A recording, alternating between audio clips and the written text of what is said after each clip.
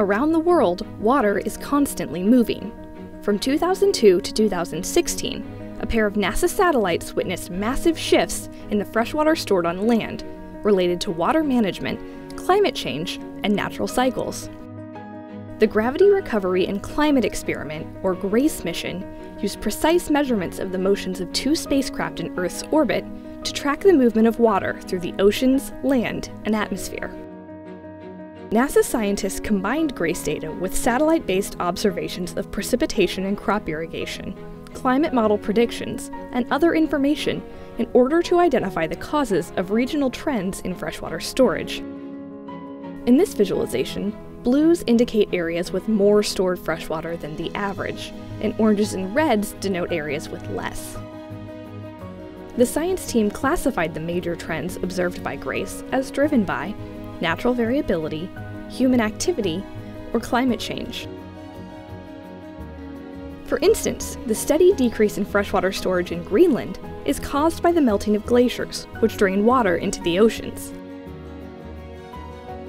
In the western United States, a long drought reduced mountain snowpack and river flows, causing heavy reliance on aquifers for crop irrigation and severe depletion of freshwater resources.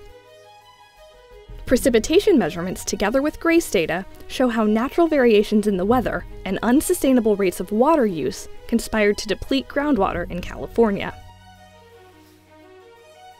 In southern Africa, the Okavango Delta region experienced a huge increase in stored freshwater during the period of the GRACE mission.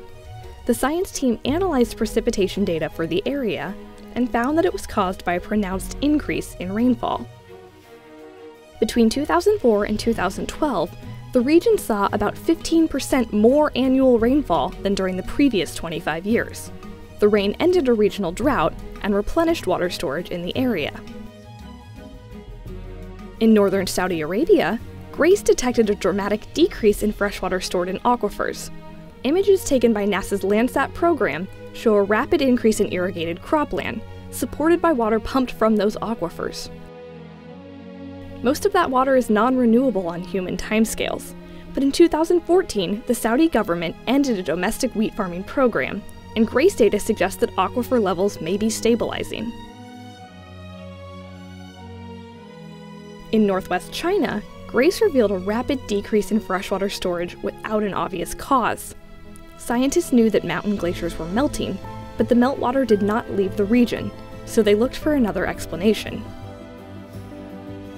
As it turns out, much of the region's surface water is redirected to agricultural areas and the desert to the south, where it evaporates, leaving the region with a net loss of water. The original GRACE satellites stopped operating in 2017, but NASA and the German Research Center for Geosciences are partnering to launch a new satellite pair, GRACE Follow-On, in late spring 2018, to continue providing data about freshwater trends around the world.